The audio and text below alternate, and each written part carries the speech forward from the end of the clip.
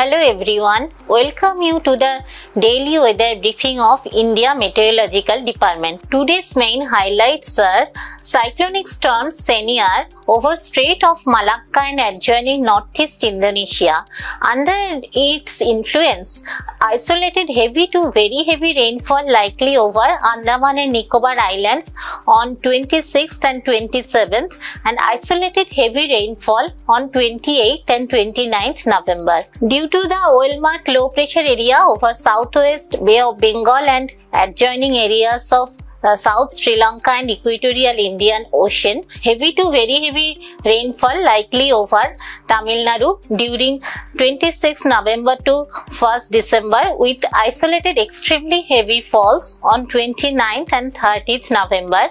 Isolated heavy to very heavy rainfall also likely over coastal Andhra Pradesh, Yanam and Rayalaseema on 29th and 30th November.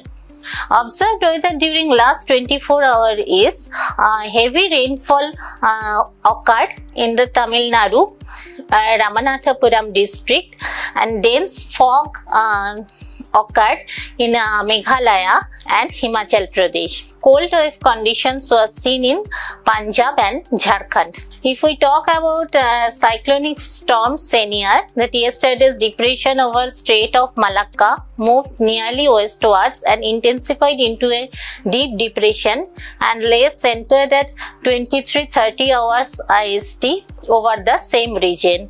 Further, it moved nearly westwards and intensified into a cyclonic storm Senyar and lay centered at 5:30 hours of today over Strait of Malacca and adjoining Northeast Indonesia. This cyclonic storm moved southwestwards with a speed of 13 km per hour in the past 6 hours and crossed Indonesia coast near 4.9 degree north between 7:30 to 8:30 hours today and lay centered at 8:30 hours of today over coastal areas of Northeast Indonesia near latitude 4.9 degree north and longitude 97.8 degree east. It is very likely to continue to move west-southwestwards and maintain the intensity of cyclonic storm till 27th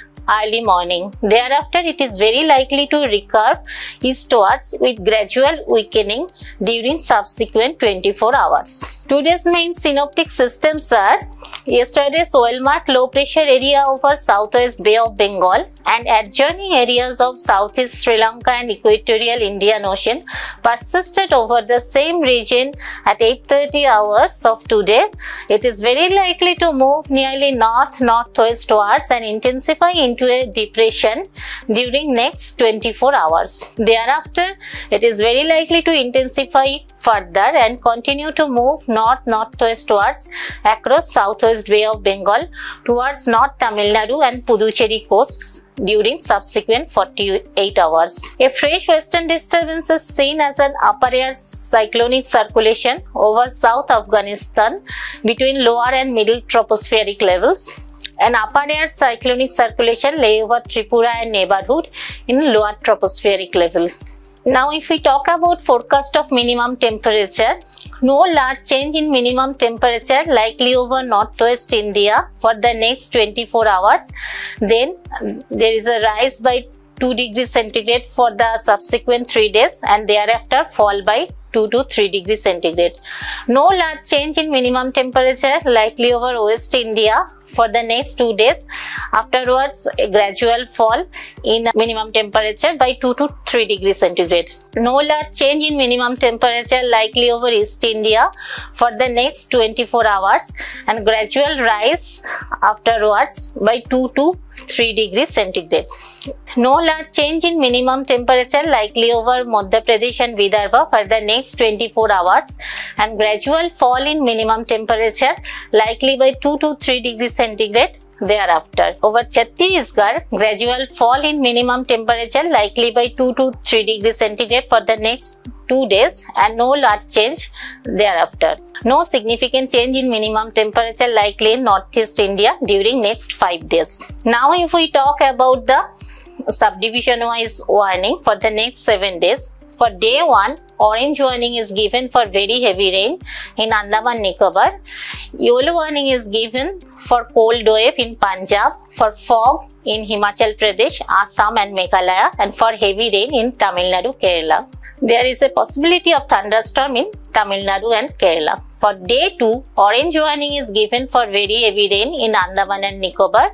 Yellow warning is given for cold wave in Punjab, for fog in Himachal Pradesh and Haryana, for heavy rain in Tamil Nadu. There is possibility of thunderstorm in Tamil Nadu and Kerala. For day 3, orange warning is given for very heavy rain in Tamil Nadu and Andaman and Nicobar Island. Yellow warning is given for fog over Himachal Pradesh and Haryana, and possibility of thunderstorms is there in coastal Andhra Pradesh, Rayalaseema, Tamil Nadu, Andaman Nicobar Island. But day 4, orange warning is given for extremely heavy rain in Tamil Nadu and for very heavy rain in coastal Andhra Pradesh and Rayalaseema. Yellow warning is given for heavy rain in Andaman Nicobar Island. Possibility of thunderstorm is there in Tamil Nadu, Andaman Nicobar, coastal Andhra Pradesh and Rayalaseema. For day 5, orange warning is given for extremely heavy rain in Tamil Nadu and for very heavy rain in Rayalaseema and coastal Andhra Pradesh. And in these regions, there is a possibility of thunderstorm is there. For day 6, yellow alert is given for heavy rain in Tamil Nadu and coastal Andhra Pradesh. And for day 7, there is no warning. Fishermen are advised not to venture into the marked areas of Bay of Bengal and Arabian Sea for the next 5 days. Now it is the time to explore the theme of the much awaited India International Science Festival 2025, which is going to be held on December 6th to 9th, organized by the Ministry of Arts Sciences along with the Government of India's scientific ministries. Prepare to participate, especially students, by registering via the IISF 2025 website registration form link.